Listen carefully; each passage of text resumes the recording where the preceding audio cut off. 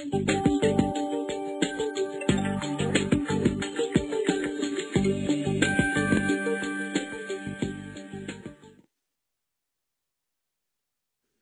shall start with examining why the medical device industry generally shows resistance towards clinical research and try to spend as little as possible on obtaining clinical data. The cost of healthcare has increased enormously in the last decades, and this has forced health authorities to cut costs and prioritize treatments. Thus, it is a marketing necessity to demonstrate the cost-effectiveness of a device. Its comparison to similar devices has become vital for the placement of a new product on the market. A strong resistance to allocating adequate budget for clinical research is still very much present in the device industry. Many of us have often observed or experienced companies, i.e. from startup to large corporations, take the path of least resistance by following the quickest and cheapest regulatory path to obtaining the CE mark. The end result being that they are legally allowed to market the device in Europe but unable to sell for lack of clinical evidence. This approach is so common that it is titled the empty CE mark syndrome.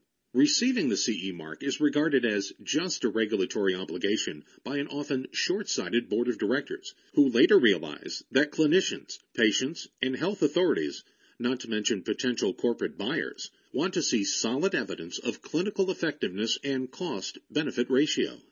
Consequently, a new clinical plan must be implemented at a later stage. This increases the time to market of the product. The initial shortcut does not pay off. The image of the Valley of Death is often used to describe graphically the lack of continuum between development and marketing. Government ministers use it to lament the gap that should have been seamless cooperation between academia and industry, thus delaying the exploitation of discoveries and therefore economic growth. And private enterprises use it to lament the gap between R&D and commercial departments. Here you have a graphic representation of the Valley of Death. Investment and efforts are on the y-axis. Time to market are on the x-axis. More often than not, R&D and marketing are disjointed and do not coordinate their ideas and efforts. A product can be perceived as ready by R&D before their marketing colleagues are ready to position it properly.